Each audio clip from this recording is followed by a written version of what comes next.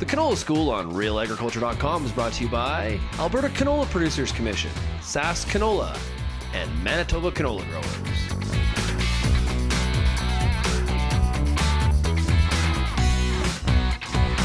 Welcome to Real Agriculture's Canola School series. I'm Kara Oosterhuis. In this episode, I talked to Angela Brackenreed, who's an agronomy specialist with the Canola Council of Canada. Angela and I talk about some of the crop conditions she's been seeing across the province in the last couple of weeks, as well as what producers need to know when it comes to some of the recent frost damage and now wind damage that has occurred in their canola crops. Seeing a lot of different things. It's been an interesting spring. So we had a slow start to the spring. It was unseasonably cool. Kind of felt like it was never ever going to start. Canola seeding delayed later than normal for Manitoba, but still seemed, relative to other years, still seemed early because of the conditions. So with the cool weather, we had slow emergence, and then came the flea beetles, then came some frost. We had patchy emergence, canola stranded in dry soil.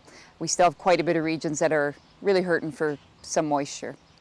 So lately there have been some areas of Manitoba that have seen some wind blasting. Can you speak to that? Yeah, so we had a really big wind event here a few days ago, fairly recently, where the wind itself was shearing leaves and damaging leaves and also moving soil and causing that shearing because of the soil moving. So after that wind, when producers are going out to look in their crops, with frost, you have to wait that couple of days. Is that the same with wind? Winds may be a little bit different because if the canola plants gets sheared right at the ground, you've lost the growing point. You know you've lost the plant. With frost, it's a little harder to tell immediately. The next day it could look really healthy and 3-4 days later it's dead, or vice versa. With wind, yeah, like I said, if it's sheared it right off, it's kind of the nice thing, it's gone. Or it's just beat up the leaves a bit and you've still got the growing point there. It's going to recover from that damage.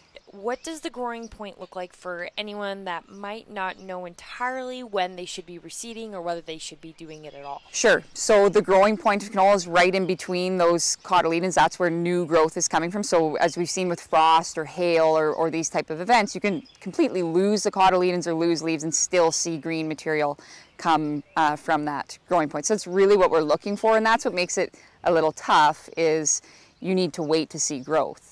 So sometimes we suggest take some flags, mark some plants, go in daily over that week and see if you're seeing some growth coming. So at what percentage of damage would you typically see in the field before you should be considering to reseed?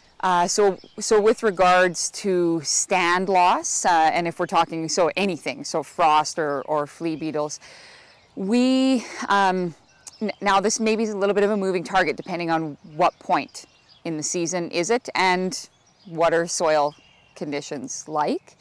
But we know that this is a really plastic plant and that we can get pretty reasonable or even reach yield potential with 4 plants a square foot or less.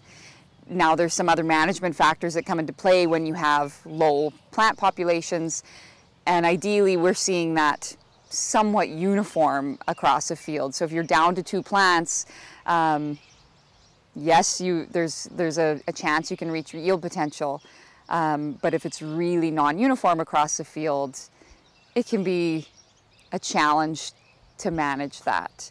And I think there's many other things that come into play besides just yield when you're considering what to do with a stand like that.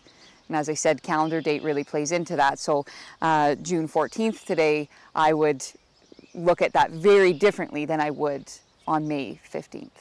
Okay, and anything else you think we should point out when it comes to wind damage or stand establishment? Yeah, so I've received many pictures after the wind damage, and it's concerning and it doesn't look pretty. Largely, from what I've seen, these plants will recover from that damage. We just have to keep in mind that we now have a stressed plant, a plant that's probably more vulnerable to feeding only because it has less material for flea beetles to feed on. So with flea beetles, there's an action threshold of 25% defoliation. If you have less material, you can reach that level much faster. And we've seen fairly aggressive feeding this spring. So I would just, and I think most producers are aware they got to be watching this, because it's been a real headache. But particularly want to pay attention to those crops.